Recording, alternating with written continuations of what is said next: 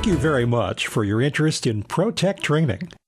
We've been teaching people in the information technology field since 1990, and we greatly appreciate the attention that you are giving us today. Our instructor for this particular lesson is Bob Stark. Bob has been in the IT industry for over 25 years, and he has spent most of that time working in or around the Enterprise Data Center. Bob has been a developer of software for data centers. He has led development teams, and for 15 years now, Bob has been serving as a consultant and a trainer in enterprise data centers.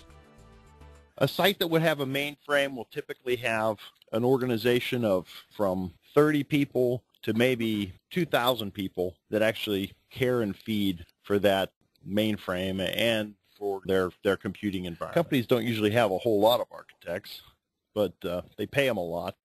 They rely on them a lot. There's a DBA that lays out the database, and again, this is an architect kind of position.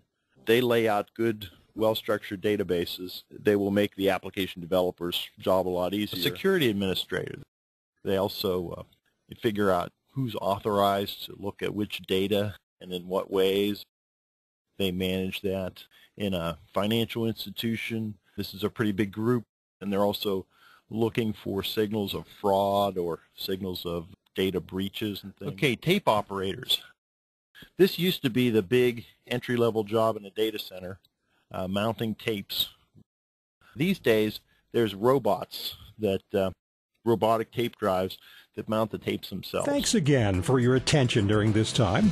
Since 1990, in addition to our consulting services, we have taught hundreds of thousands of students in thousands of classes. Please contact us if we can be of any further assistance. Thank you.